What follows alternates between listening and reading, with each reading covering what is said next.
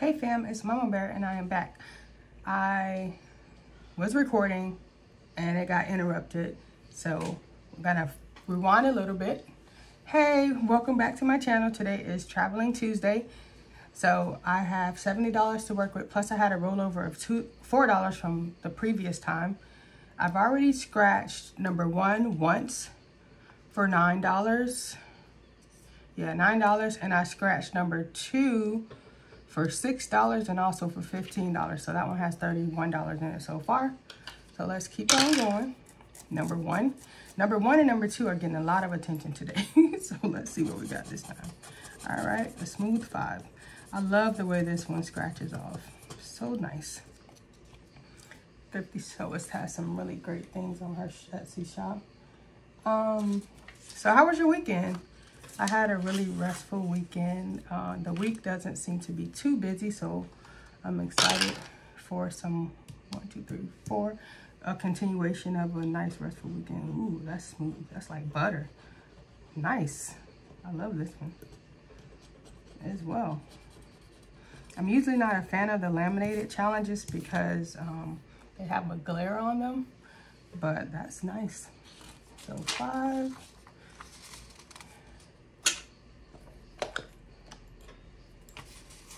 6, 7, 5. 1, 2, 3, 4, 5. Ooh, let's see.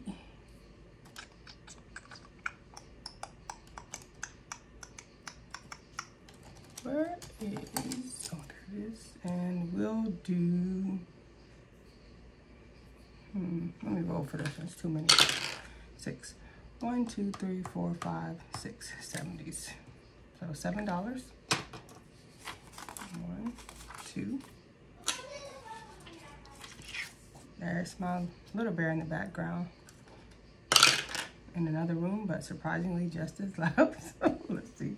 This one is the little telephone challenge. I believe this one is also by the Thrifty Sewist. It's either the Thrifty Sewist. I'm pretty sure it's a Thrifty Sewist as well. Let's see what this is. It says get that money, and this has a phone number on it, and then there's an underlined number. What I've been doing is adding all the numbers up together if it's multiple things underlined, but it looks like this one only has a 4 underlined, so that's pretty nice. That means we're only saving $4. Hopefully I have 4 more ones. 1, 2, 3, 4.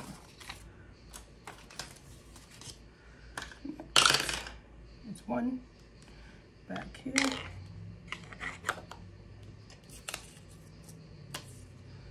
I'll go next door. There's 6.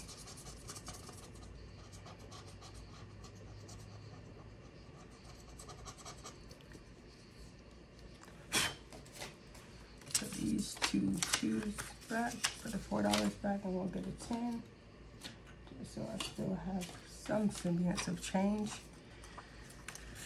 I'm happy to be back doing my savings challenges. It's been a rough couple weeks, but I'm glad to be back at it. I'm also super happy with the number of subscribers that I've been seeing. Definitely had an uptick of subscribers. I believe when I saw it last night, I was up to 56. So we're moving right along. So thank you for your support. Number 10. Number 10 here.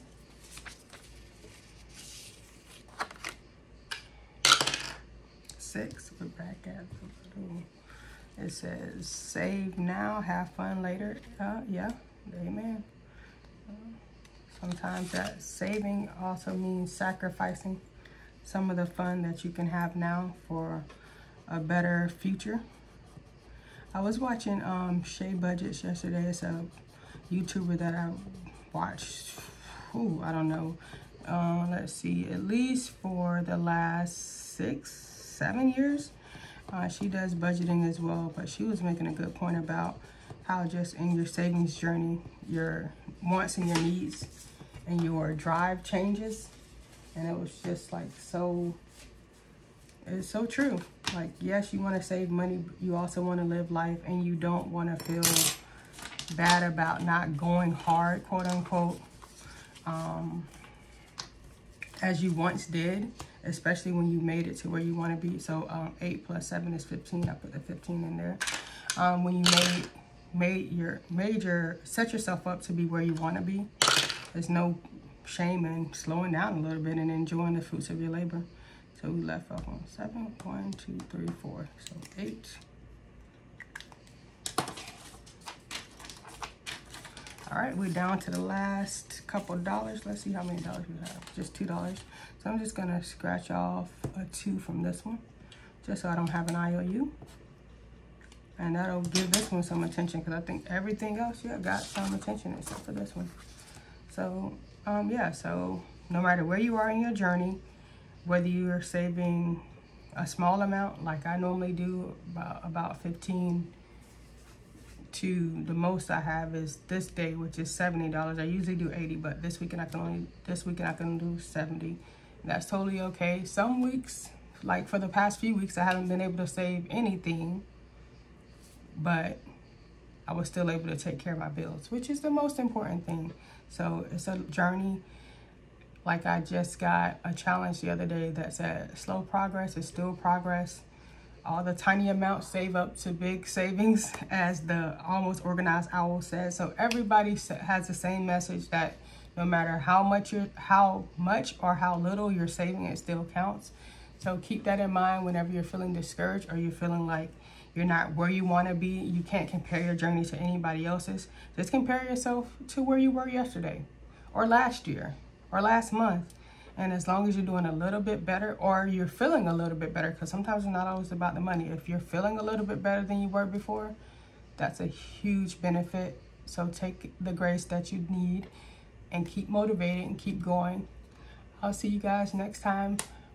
Bye for now. Bear hugs.